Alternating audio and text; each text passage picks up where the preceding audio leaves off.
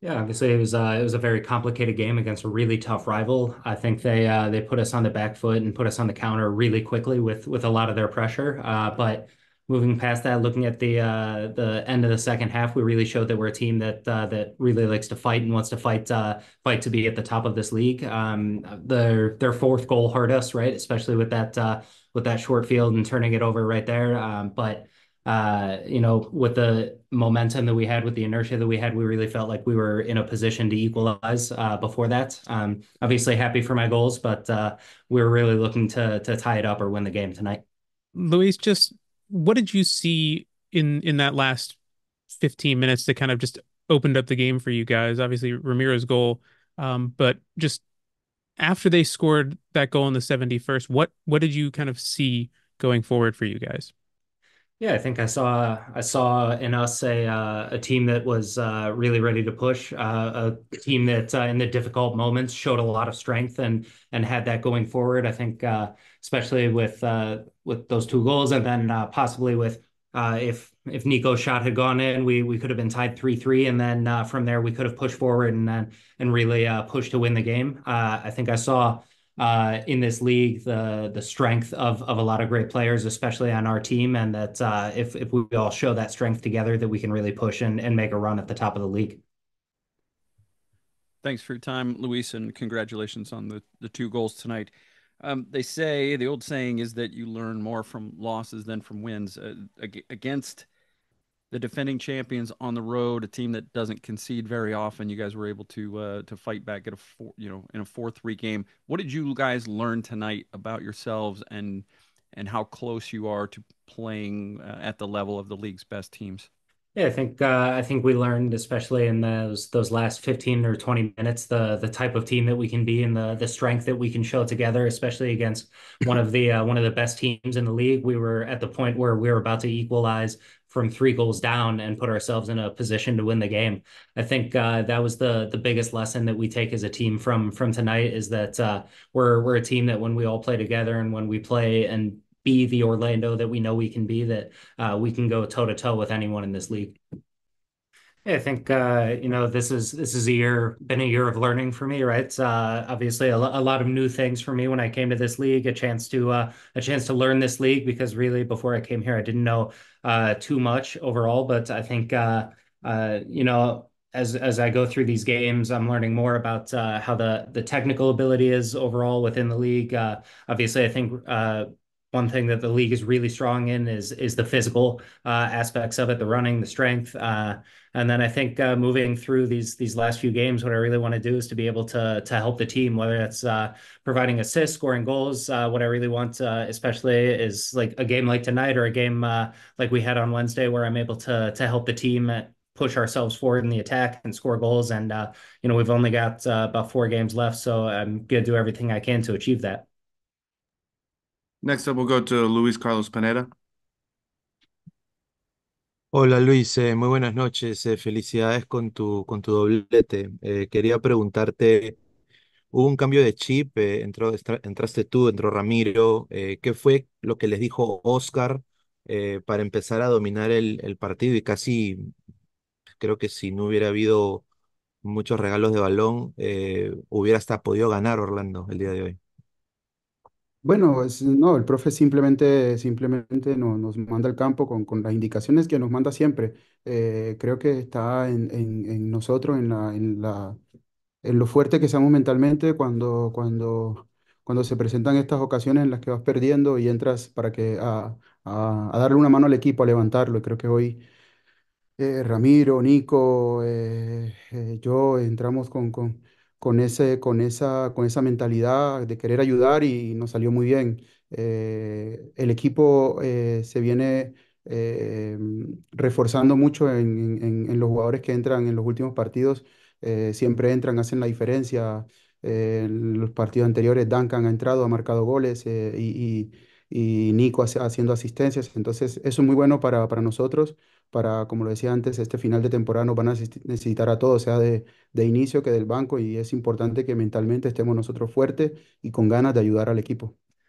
Yeah, he was telling us the same thing that he always tells us in those moments to stay mentally ready and mentally strong in those moments, right? Everyone, especially in those moments where the team is losing and there's a chance to make a change, everyone on the team is raising their hand, saying that they want to help. Ramiro, Nico, myself, we were all ready for that. We were all in that mental space to come in and help, especially looking at the strength of all the players that we have on this team. In the last game, Duncan came in and scored goals.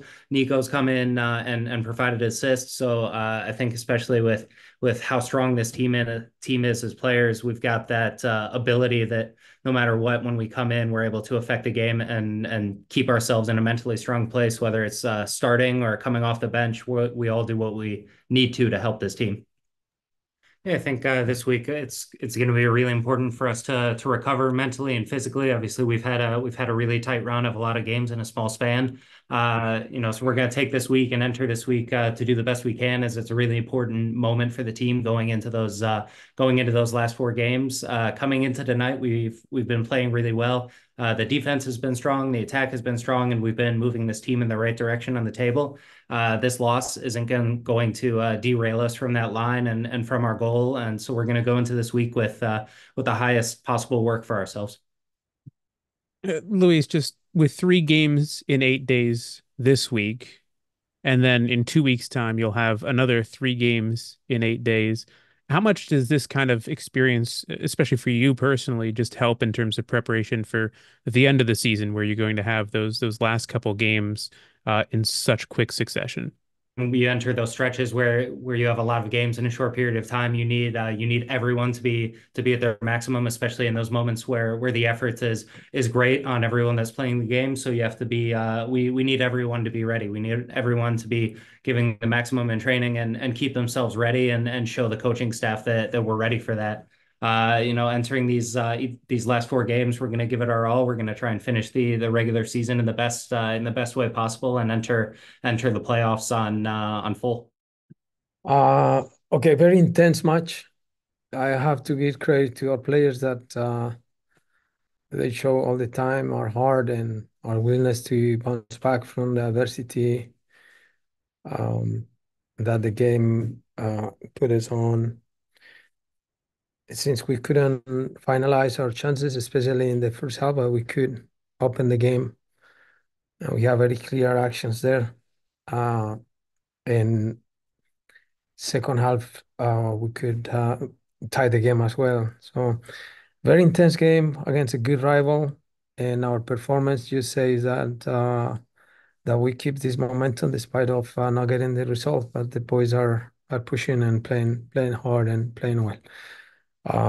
We will get ready for the next one. Great. Next, we will go to Austin David.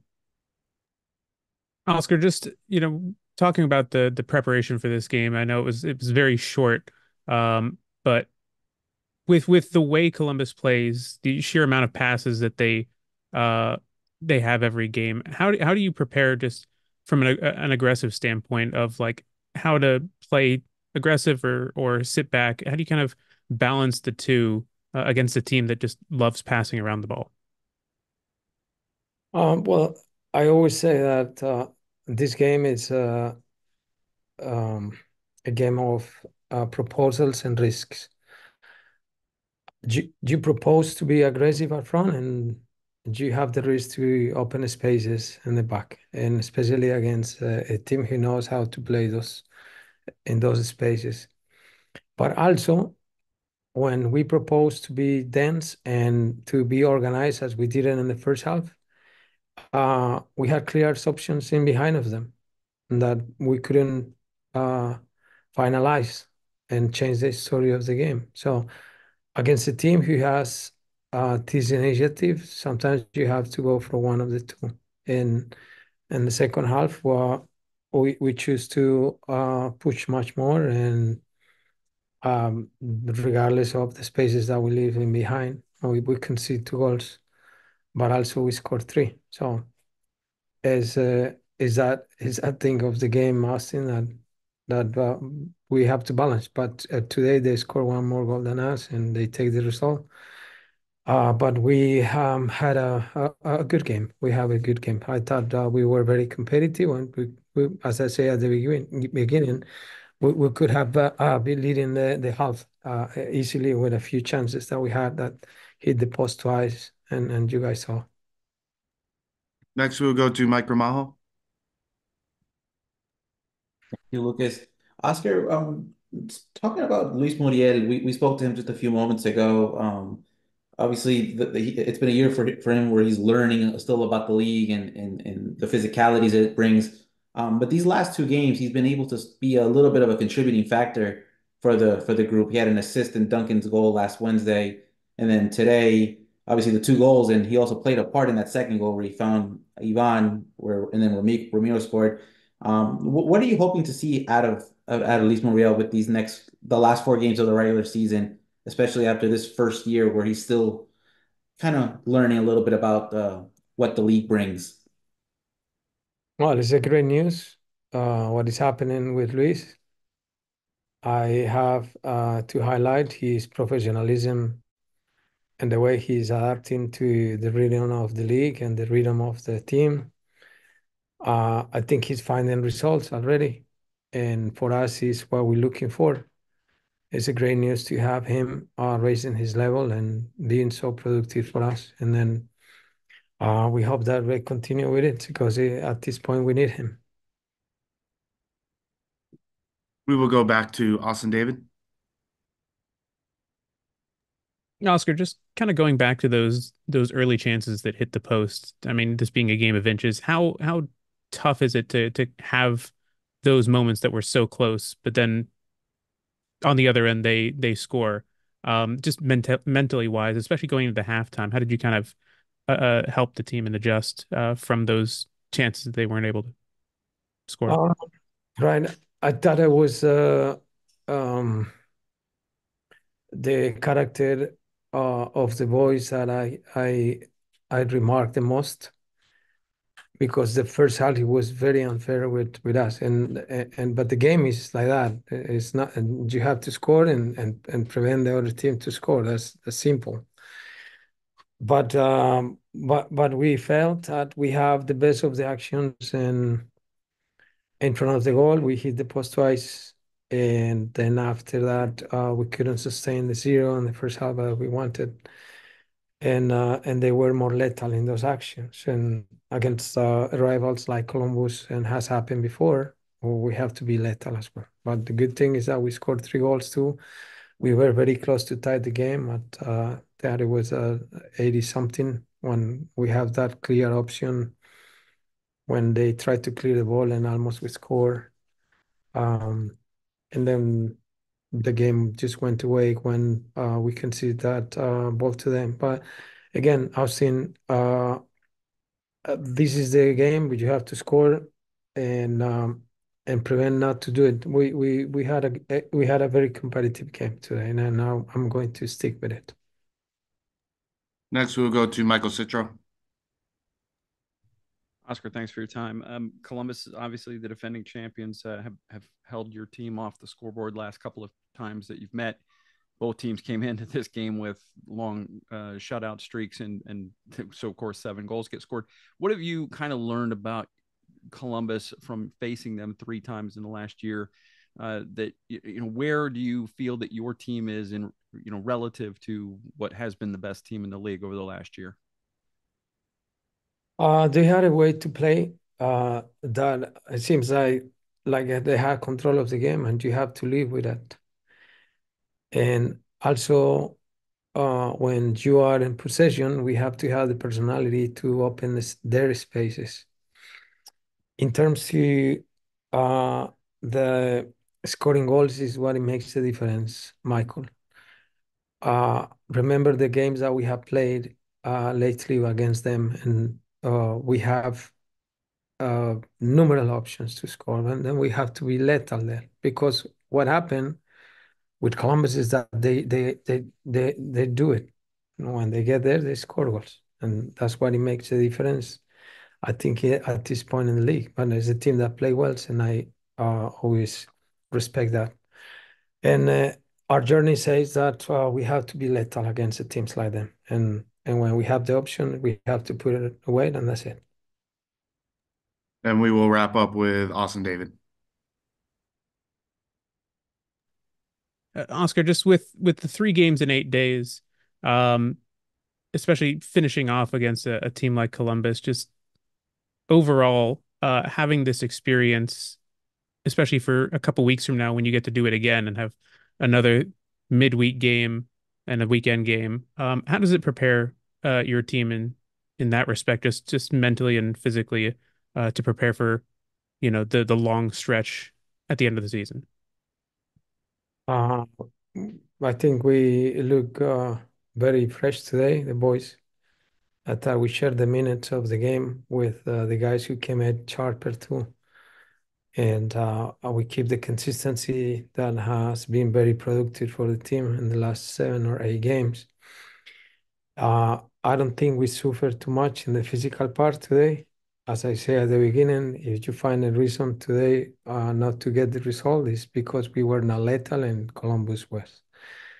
And the preparation we will keep doing on our system and the way we do things, and trying to get the boys ready. I'm very happy to see that our roster is richer now in terms of the options that we bring in from the bench that can easily start it too and just give us a refresh. So I'm very proud of them, Austin, and tell the boys leaving obviously um, not happy, but proud of the effort that they did today. Great. Thank you, Oscar, and safe travels back. Thank you.